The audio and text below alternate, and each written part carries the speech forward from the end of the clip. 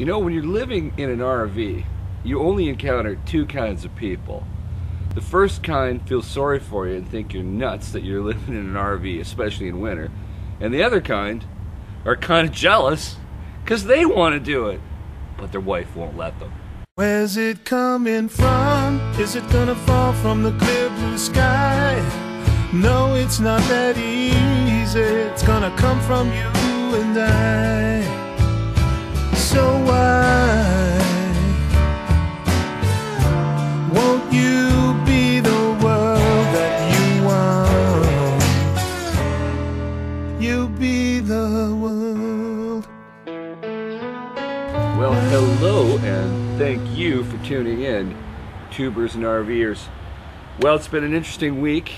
The weather is definitely starting to change. It's getting down to below zero. Now that's below 0 Celsius, like -1, -2 Celsius. So it's getting freezing at night, but I'm still warm and comfortable.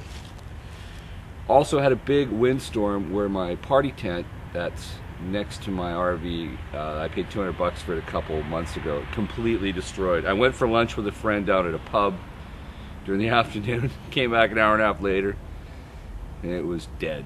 And so I just broke it apart and threw it away. Also, latest thing, I put some Christmas lights up on the rig.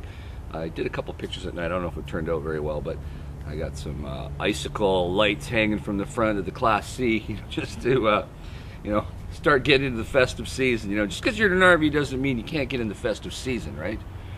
So, on another note, kind of a sad note, but a definite tribute to all you guys on the highways and byways of America.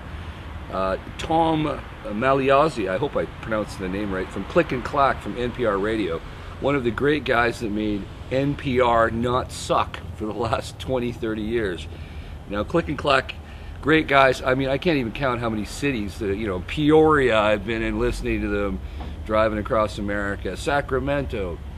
It doesn't really matter. I mean, these are the guys on the weekend when you're driving in your car anywhere in pretty much North America. They are just a friendly voice of humor and inspiration for fixing your rig or your car. So it's a sad tribute that Tom died from complications of Alzheimer's disease at the age of 77, which is quite a shock. He's only been gone like a week, and I just found out last night.